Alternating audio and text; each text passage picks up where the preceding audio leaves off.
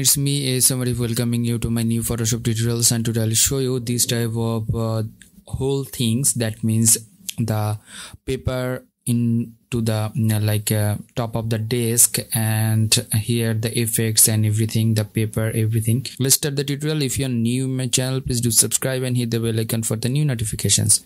So from here I'm going to the file at first. Here the new options. From here, taking an artboard 2560 and 1440, giving the name paper on the table, and hit the tick button and create.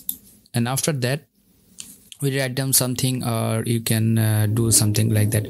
So going to the file at first and going to the place embedded options. From here insert the table texture from here and making it a little bit bigger like this.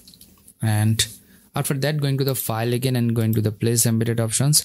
Now we'll import the paper texture and making this one over here.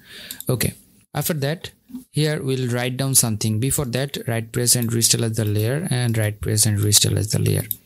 Okay, this paper, and going to the text tool and writing something over here like a vintage, making the font color into black. Vintage. Okay, fine. Press Ctrl or Command T and making it bigger. And after making that bigger, here we'll change the font actually here. From here I'm going to the window and going to the character options. Here some characters, here it will appear. So going to the window and here the character options. Okay, from here we'll find out any kind of script type font, like cursive type font, like vintage, like that. Or you can, okay, and making it bigger a little bit. That's fine. Now right press and convert to smart object. So this one is the smart object. Now you can change it up. I'll show you how to change it up. So from here, going to the blending options, going to the color burn, or you can use the overlay or multiply. I'll suggest you to color burn. And going to the blending options, press the alter option button and divide this one and adjust this one. Yeah, that's good. That's fine. Now selecting these two things, that means the paper and this one, and giving this one group, making this group and giving the name write up. Okay, giving the color red type color. Okay, press Ctrl or Command T. Now press the shift and hold it and rotate this one a little bit and place it over here and hit the tick button.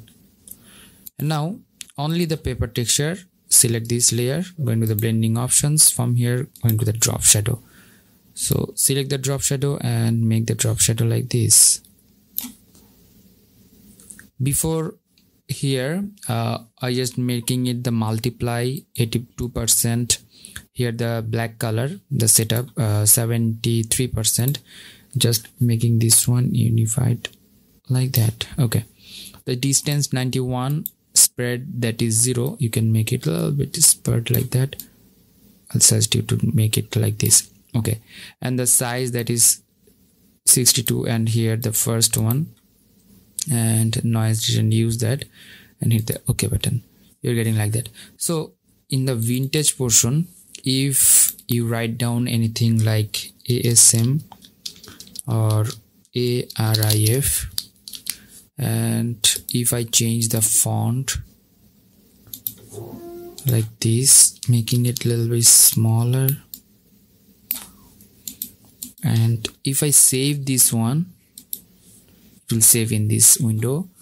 Or if I change the font into like any kind of another cursive like this, saving, or you can place over here any kind of signatures, or if I give here the signature like this, going to the brush tool, taking another new layer and brush, And now if I sign over here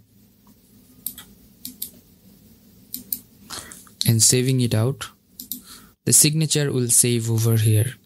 So if I can making it more bigger, saving this one and save in this window, and it will save in this window.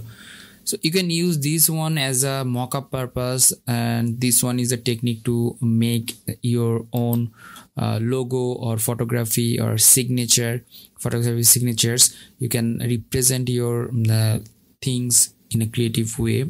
You don't have to download the mockup or buy the mockup. You can make your mockup own, and this one is the best technique to make. So hope that you learn a lot from this video. If you did, please thumbs up and share with your friend. And if you have any kind of question, query, request, please do comment on my video comment section. And if you have any kind of question, please do comment on my video comment. And don't forget to subscribe my channel, hit the bell icon for the new notifications and amazing tutorials about the graphic design and photo editing and other stuffs. So stay safe, stay at home, keep me in your prayers. Until the next video, bye bye.